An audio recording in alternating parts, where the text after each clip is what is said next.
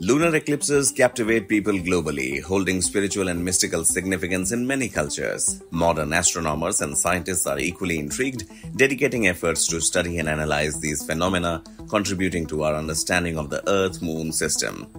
In the month of October, another celestial event awaits the occurrence of partial lunar eclipse. Following the remarkable solar eclipse on October 14, the final lunar eclipse Chandra Grahan of 2023 is scheduled for October 28th-29th, which is Saturday and Sunday.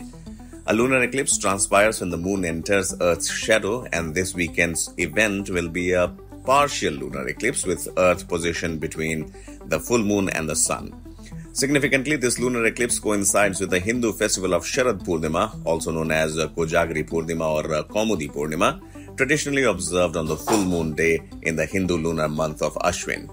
As per NASA reports, the lunar eclipse is anticipated to be visible on October 28th, which is Saturday in Asia, including all parts of India.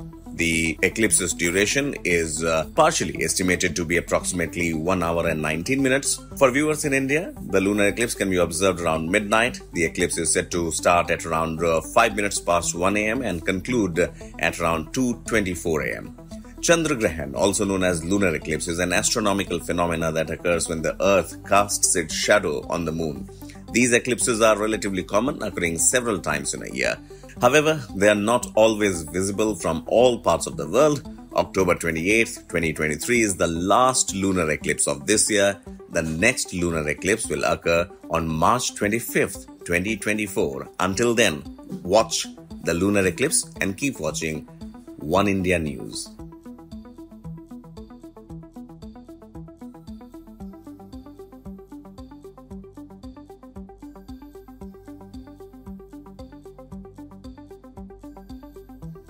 Subscribe to Oneindia channel and never miss an update.